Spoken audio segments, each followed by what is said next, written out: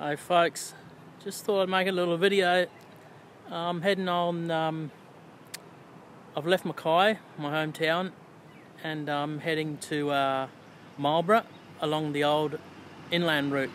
It's not the main way they travel now, they use the modern highway which is closer to the coast.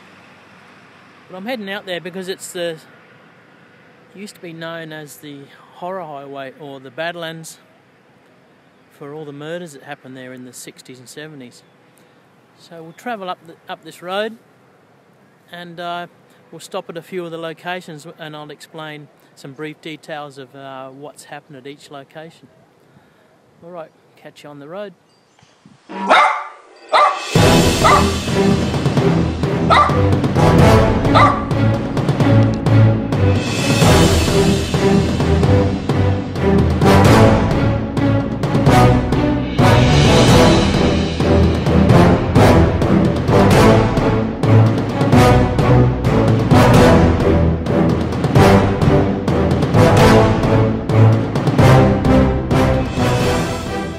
Folks, I'm about a half an hour out of Sarina, still heading towards Marlborough. Just pulled up here to show you this magnificent country here. You have the mountains in the distance, and then the farmlands. This is all cattle grazing area here. Really nice.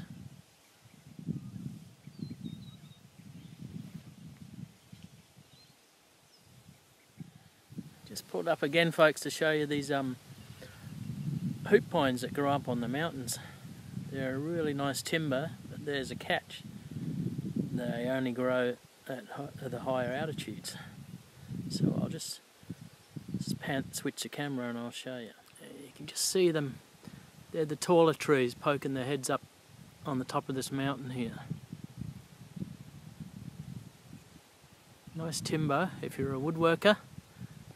But a bit hard to get them down from the mountain.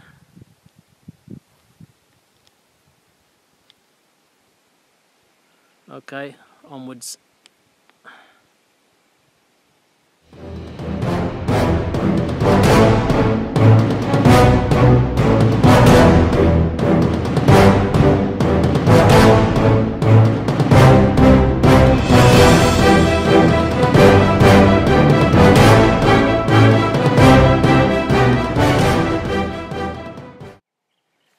G'day folks, alright, we've pulled up at our first murder scene, which is Funnel Creek, and so we'll walk down towards the creek and I'll give you a look at the area, and then I'll explain what's happened here.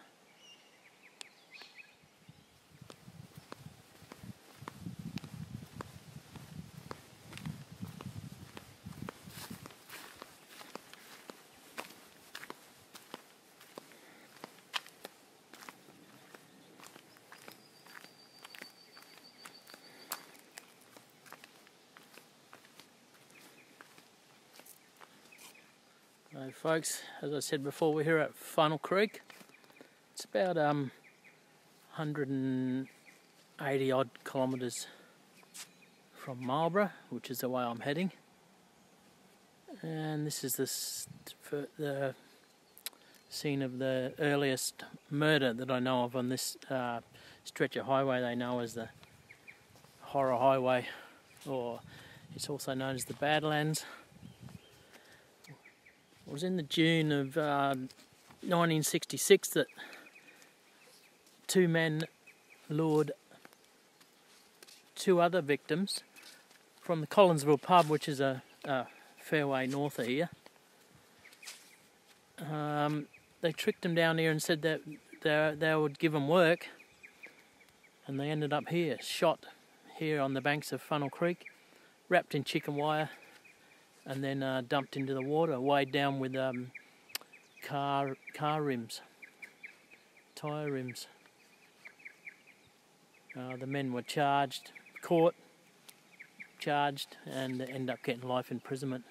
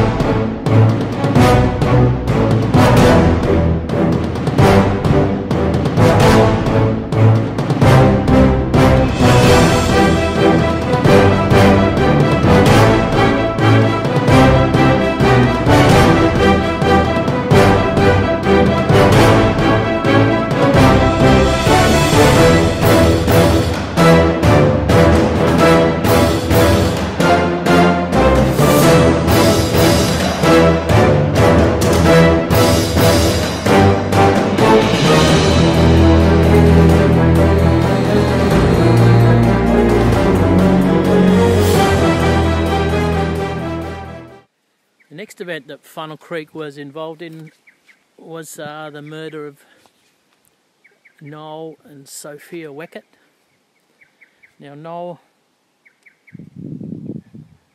Weckett was found shot in his car with the seatbelt still on about 30 k's south that way, and a week later Sophia Weckett was found on the banks of this Funnel Creek again, shot in the back, and it appeared she'd been shot while she was fleeing whoever had her.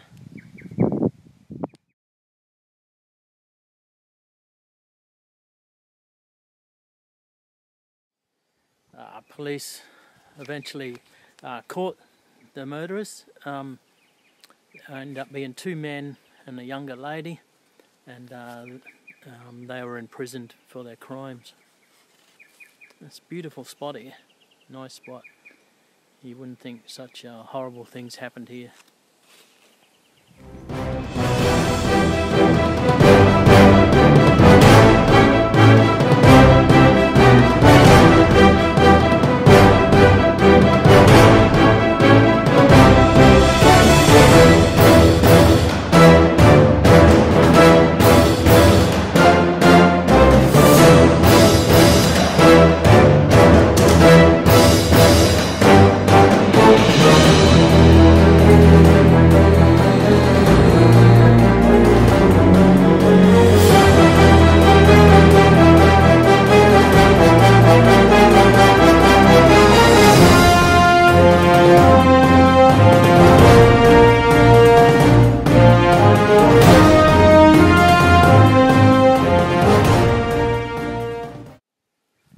Okay folks, so we're going to head on down the road further towards Marlborough.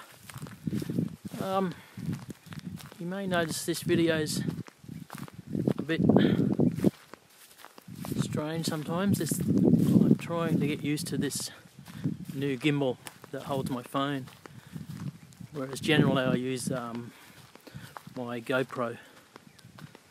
So we'll see how we go with that anyway. It's goodbye to Funnel Creek.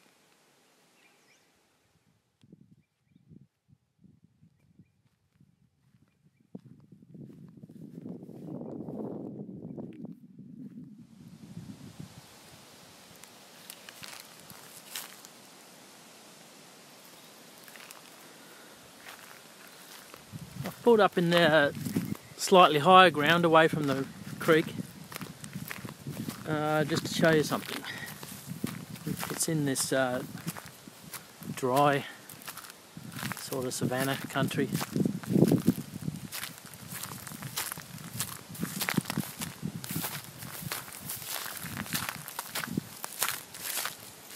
And these are termite mounds we get in this drier country.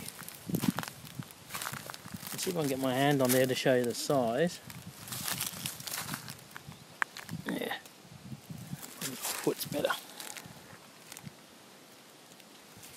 Now they're nothing compared to the mounds that occur in the Northern Territory.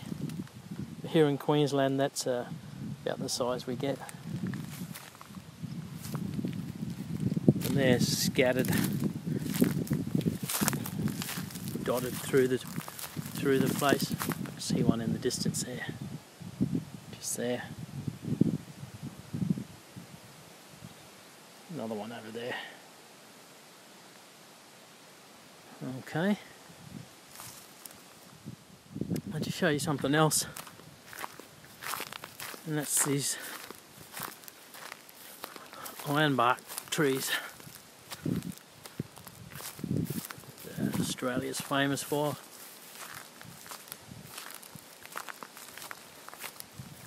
That's a stand of them just in there with their dark hard bark, and the timber is like steel.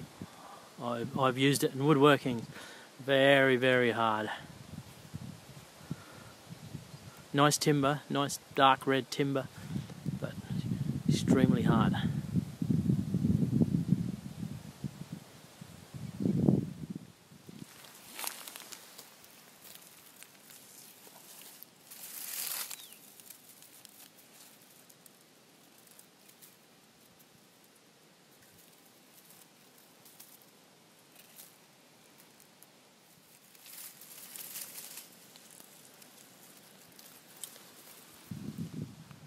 G'day folks. Well, since leaving Funnel Creek I've travelled 30 kilometres on the speedo of my car to the spot where records show that Noel Weckett was shot while still wearing his seatbelt in the front seat of his car, and Sophia Beckett was not to be found. And we've spoken about that previously up 30 k's up the road at Funnel Creek. That's where they end up finding her body 1 week later, shot in the back. She appeared to have been fleeing. It's a lonely old spot. I'm not saying this is exactly the spot, but it'll be somewhere in this vicinity if the records are right. He was murdered. The country's this, we're talking about 45 years ago, so the country's been cleared since then. It's probably a little bit different, but still you get that feeling here that something terrible has happened. At the same time you get a nice feeling because it's nice country, but it's a mixture. I'll just pan around and show you the country. The hills in the distance and just slight rolling hills here.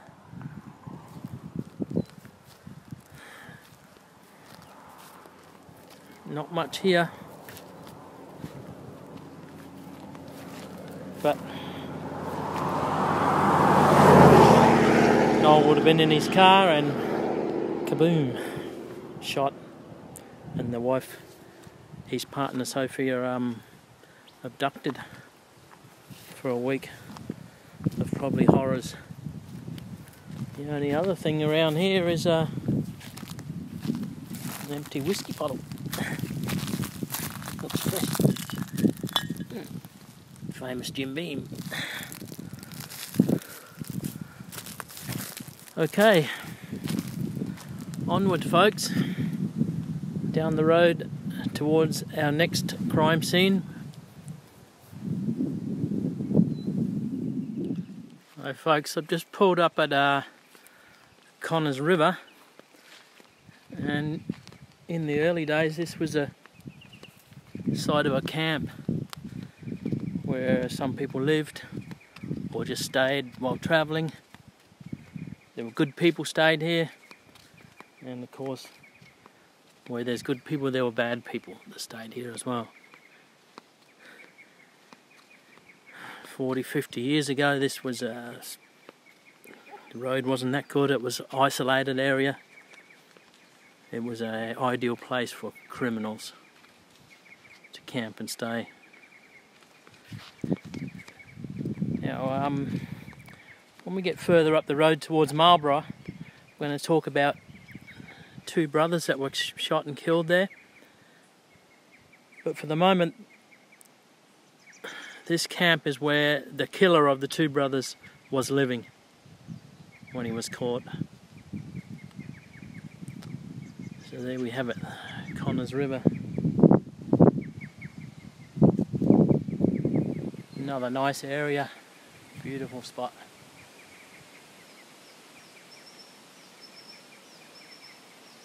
Don't know if I'd be game enough to camp, even though it's a nice spot where I'd be game enough to camp here overnight. Before I came out here I was researching the area and I got a little spooked. As a matter of fact, I don't even want to be out here at night time on this road and 50 years later. But it doesn't seem too bad now I'm out here. Onward down the road towards Marlborough. Our next stop will be Princhester Creek, where Ron and Joyce Linfoot were shot by a sniper. But this time the victims got away. So we'll talk about that when we get there.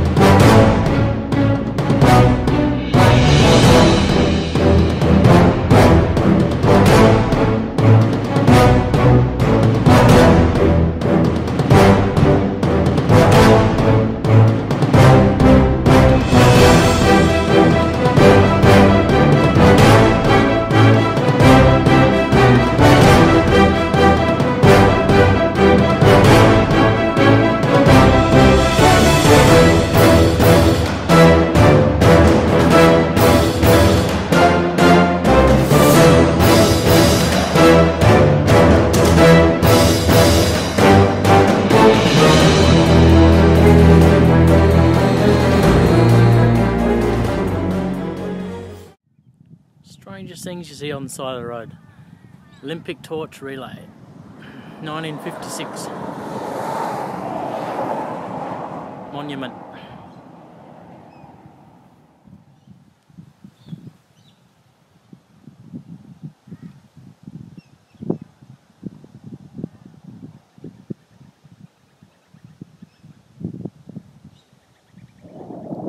It's another one of them pull up on the side of the road jobs, folks.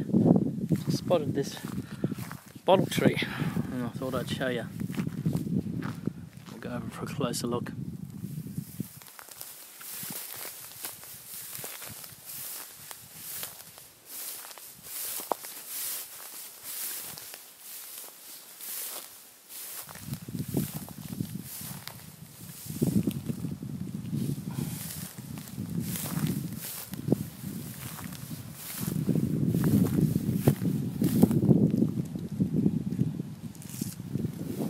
Tell why they call it a bottle tree, that big bulbous trunk.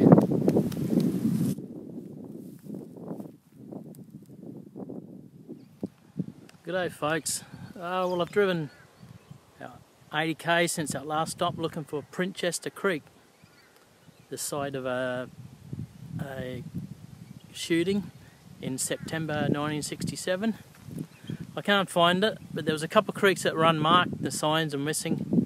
So I can only guess that it was one of them. I've adopted this creek behind me to stand in for Princhester Creek, if you don't mind, while I tell the story. Well, as I said, it was September 1967. Ron and Joyce Linfoot were travelling with their caravan. They pulled over on the side of the road, and a sniper opened fire and shot Ron. Ron had exited the vehicle and then he was shot by a shooter in a sniper position. Joyce exited the vehicle and was shot in the shoulder.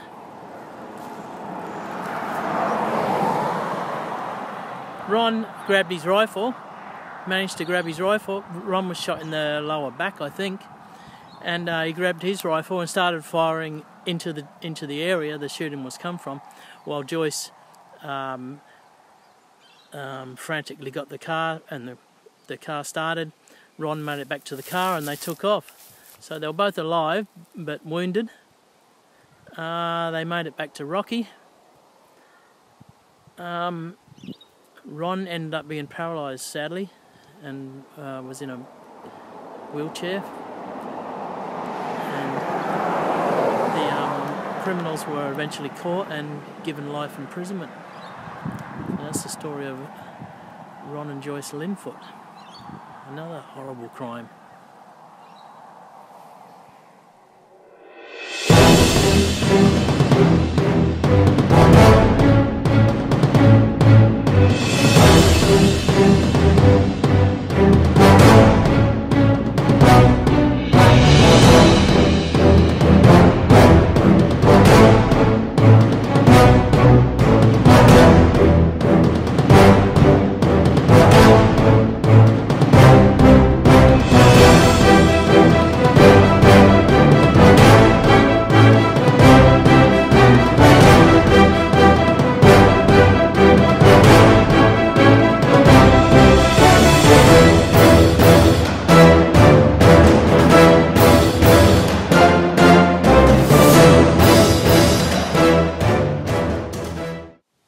So at the moment we're about 28 kilometres out of Marlborough, where I'm stopping for the night, and that's the end of this stretch of road that's been called the Horror Highway, or the Badlands.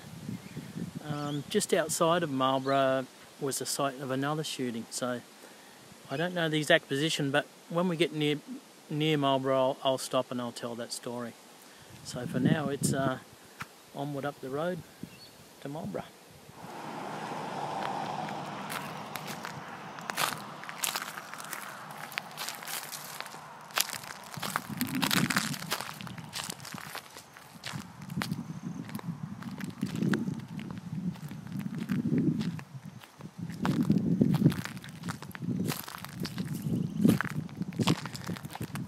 Well, I'm just outside of Marlborough, about 8 kilometres, and one can only guess at this. The scene of my next crime was a position like this, where two young fellas pulled over in their car and settled in for the night in their sleeping bags. The two young fellas were brothers, and as I said, they were in their car in their sleeping bags, and the killer approached the vehicle and shot one of the brothers many times before turning on the other brother. And I don't know a lot of details of the story after this, but the other brother was injured and must have managed to escape, and the killer was eventually caught and jailed and imprisoned. This was the killer that was living at Connor's river camp that I mentioned earlier. Well folks, I've reached the end of the Horror Highway, well actually the inland route between Sarina and Marlborough. The town of Marlborough is just behind me and I'm staying there for the night, so yeah, it was quite an adventure. Took a few hours, oh, it took most of the day to travel it and stop here and there.